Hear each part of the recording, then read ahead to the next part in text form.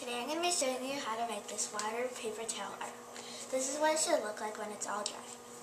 The supplies you're going to need are a piece of paper, just white computer paper, clear tape, markers, a pair of scissors, a paper towel, and a cup of water. The first thing we're going to do is turn our piece of paper into the small square that we need. The first thing you need to do that is you're going to fold your piece of paper over, then you're going to crease it, but you don't want it all the way over. It doesn't have to be perfect. Then you're going to cut along this edge. Once you have your triangle piece of paper, you're going to fold it over to a smaller triangle.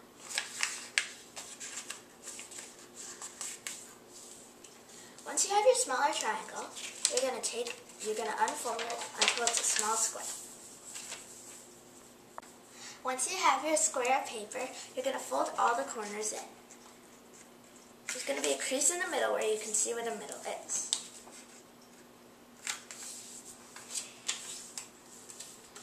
Not all the corners are going to be perfect.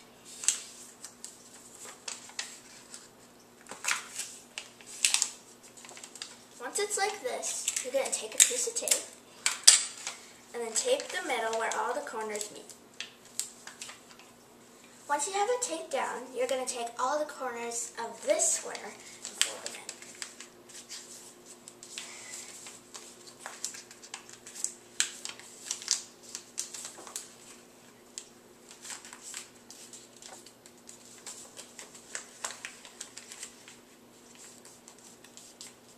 Then you're going to take another piece of tape and tape all those corners in where they meet too.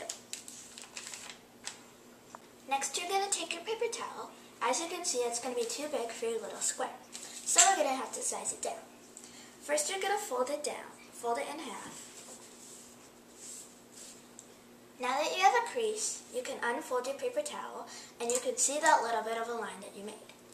Then you're going to cut along that line. Now you have 2 squares of paper towel. You only need 1 for this project, so you can set the other one aside for another project. Now that you have 1 square of your paper towel, you can see that it fits much better on your little square. So you're going to flip it over. Next, just work your way around the square.